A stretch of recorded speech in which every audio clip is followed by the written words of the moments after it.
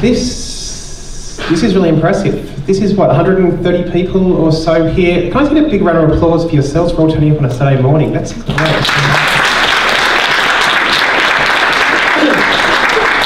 And just reinforcing this, I've done basically nothing for all this. I'm just up here taking the credit for it all, which is great fun. So let's get another round of applause for the organisers, Magda and her team, who put a huge amount of work into creating today.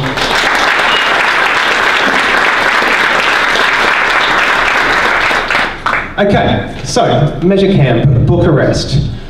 Who knows what's about to happen? You're lying. We have no idea what's about to happen today. Who's talking, what topics, I mean, great suggestions. We have no idea what's about to happen. And that's part of the fun of it. So we asked before, who has not been to an unconference? Has not been? Most of you. Who's hungover right now? Good to see it. So an unconference is, this all started about 8 years ago, when you had this country lad from a small fruit farm back in rural Australia, who thought he had all these great ideas, great opinions, and yet no one would let him speak at a conference. It was really frustrating. I want to share my ideas with the world. I couldn't do it. And so, well, basically, I got a few friends drunk and talked them to saying yes to help me out to actually create my own conference. And that was MeasureCamp. Because I've been to these events before, these unconference events before. I've been dragged along by a friend to this thing called Bar Camp. And it was mostly developers. More geeks than I were, and I was a bit scared of the whole thing, but it was a weekend, it was on a weekend, and they actually camped at the venue for the whole weekend. And anyone could talk about any topic at all. It was just sort of, I mean, they said, if you're here, you have to give a talk. Okay, this is intense, but different, and really fun. And I wanted to give talks, so I gave a talk, and I had 2 people turn up. One was my friend who had dragged me there, so I had 1 person only, and that was my introduction to an unconference. But I enjoyed the whole day. Then I went to a product camp, an event, an unconference for product managers. Then to social media camp, social media people, and to tweet camp, all about Twitter. And I loved the enthusiasm, the excitement, just the whole chaos of the day made it really appealing to me. And so that time when I got my friends drunk was the chance to bring that chaos, that enthusiasm to my own community. And due to the first time, we had no idea at all what we were doing, seriously. We had never run events before, didn't know how to do the thing. We found a venue, organised food from the cafe across the road, put things on Eventbrite for tickets, and people started signing up for it. And the first time someone said, I've booked my flights, booked my accommodation, I went, shit, what's happening now? We have to do this properly. And somehow, 130 people turned up. And they're in sessions, and people put their own ideas on the board.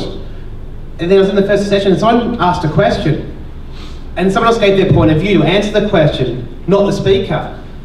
And I went, this is working. This is what it's meant to be about. This is how MeasureCamp and unconference works. When people are freely trading the ideas back and forth between each other. And about the 5th MeasureCamp in London, this guy said from Paris, went, this is really fun. Can we do it back in Paris?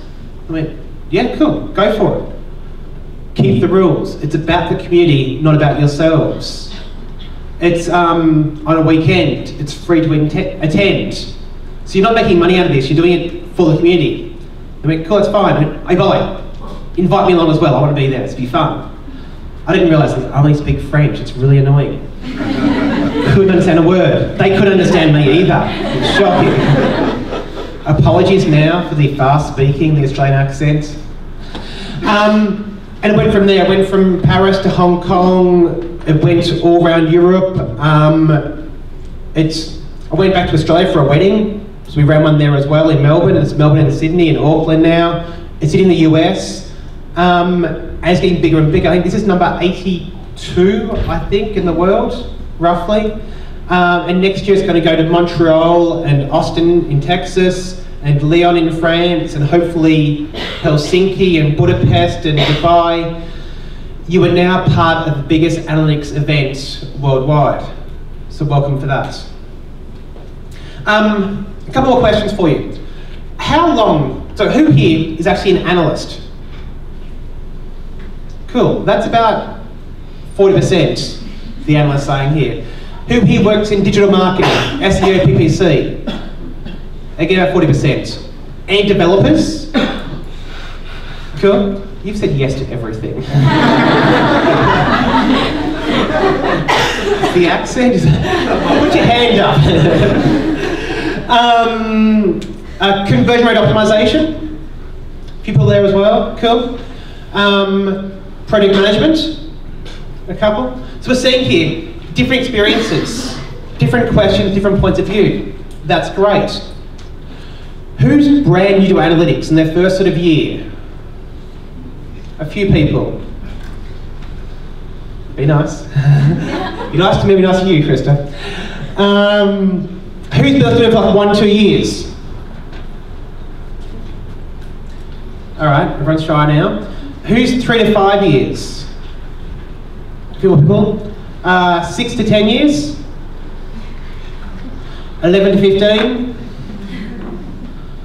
More than 15 years in analytics? Not here today. There are some people out there, these old men in the field. And orally.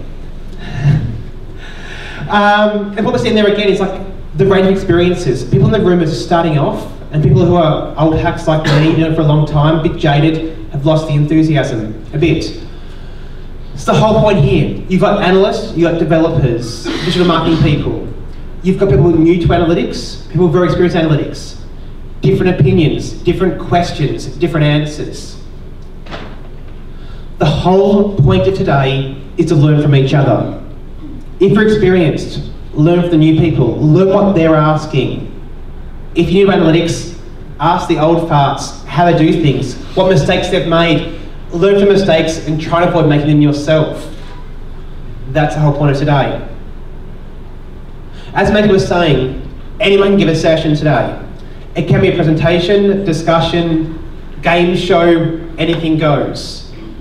It can be technical on how to use a certain feature in analytics. It can be, as before, how to pitch to clients, how to tell a good story. I'll run a session sometime today, analytics therapy. Come along, in a safe place, with your peers, share your pain, your frustrations with the world, let them out. Everything works today, and the discussions, to be honest, are usually the best sessions, where you can discuss with 20 people, with 3 people, the topic you find most interesting, most useful, you can learn the most from. The biggest regret I hear at the end of MeasureCamp, people go, this other day I was a bit hungover, definitely scared, it was going to happen, I had a great time, it was really fun, I learned a lot, made some new friends, it was brilliant. Wish I had run a session though. Next time, definitely, can't I do it again? I'll do it next time. I was too scared today. Please try and get over that. It is terrifying to run a session for the first time, particularly if you've never spoken in public before. But it's the biggest thrill and biggest thing I recommend today. Push yourself to do a session. It is definitely worthwhile doing. People will turn up, they'll be interested, they'll want to learn more. I want to mention quickly as well, the rule of 2 feet. It's a simple rule. If you're in a session and it's not quite right for you, it's too advanced, too basic, a different topic of what you thought it was, it's fine at an unconference at a MeasureCamp to say, sorry, not quite right for me, to walk out, go to another session where you can learn more and get more from it. Please do, it makes the whole day better. If you're in a session and it's a great discussion, really interesting, respect the speaker. Let them guide the discussion. That's brilliant. I'll do this instead. Respect that. And your topic, which was much more interesting, of course, that's great. Put it on a card, put it on the board, bring it back later in the day. That's how the day works. If your session is just too long, it can't do it in 25 minutes, that's fine. Double it up. Make it 2 sessions in a row. Everything works today. And that's with a bit of chaos. We create a whole new room out of nowhere for some of these discussions. It means you might find if someone goes, I'm not a good speaker, this is a boring topic, no one's going to come to my session at all, I'll choose the smallest room and go into the lounge for a little discussion. and 50 people turn up, because it's actually really interesting, they're a great speaker, and we want to learn from them. We may just switch them around, put them to a bigger room. Some things will go horribly wrong today. It's going to happen at some point, it always does. The very first MeasureCamp in London, I was meant to order pizza for lunch, and I forgot. Disastrous. No one noticed, we had plenty of food, it was great, apart from me. That'll happen today, no one will notice, it'll look so smoothly run, it'll be great. Fingers crossed. The one thing we'll be strict on though, in case you didn't mention this, is the timings. If you sort of ask, hopefully you get a 5-minute warning to say time's running up, then time's done. And there's only 5-minute gaps between sessions. We'll rush back, session board, what's on next. When you get asked to stop speaking, please stop speaking, let it go, do it again later on. That's the one thing to strict on today. And that's about enough of me waffling on. We want to get things started. Final thoughts, please, like I said before, run a session. Think of a topic you want to discuss today, put it on the board, biggest thing you can do. Apart from that, wherever else you are, ask questions, give your points of view, don't fight over things. Arguing is okay, respectfully. If you talk about attribution, how great it is, I will come along and I will disagree with you. Be aware of that. And most of all, have fun, enjoy yourselves. Thank you very much.